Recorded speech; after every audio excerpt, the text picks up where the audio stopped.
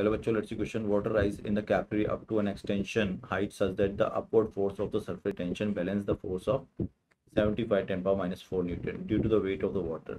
If the surface tension of the water is 12 into 10 power minus 2, the internal circumference of the capillary must be.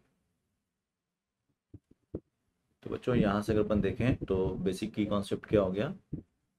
की concept is force due to surface tension. Force due to surface tension. ठीक है. तो अगर अपन देखें rise water जब rise करेगा तो situation क्या बनेगी बच्चों. मान लो ये आपके पास एक्टिव हो गई है, वाटर यहाँ पर राइज कर गया है. ठीक है. और अगर देखें अपन ढंग से तो मान लेते हैं कैपिलरी थीटा एंगल 0 है. ठीक है. तो यहाँ पर टेंशन जो लगेगी वो इस तरह से लगेगी, सरफेस टेंशन. तो ये सरफेस टेंशन हो गई आपके पास. ठीक.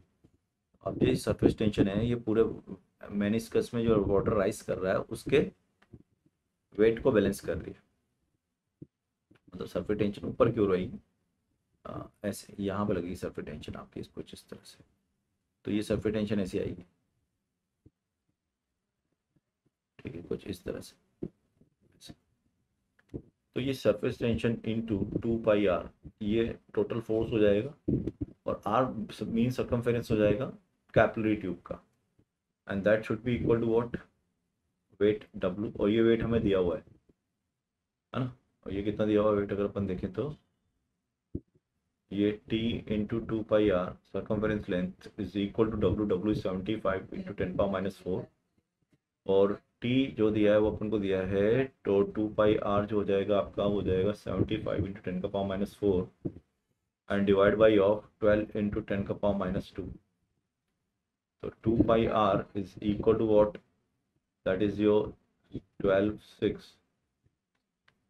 6 12 72 हो गया. बचा कितना 3, यानी कि 6.25 इंटू 10 का पावर माइनस 2 मीटर. ये मीन सर्कमफेरेंस लेंथ हो जाएगा मीटर में. ये so final answer of the question is 4 and I hope you understood it. Best of luck.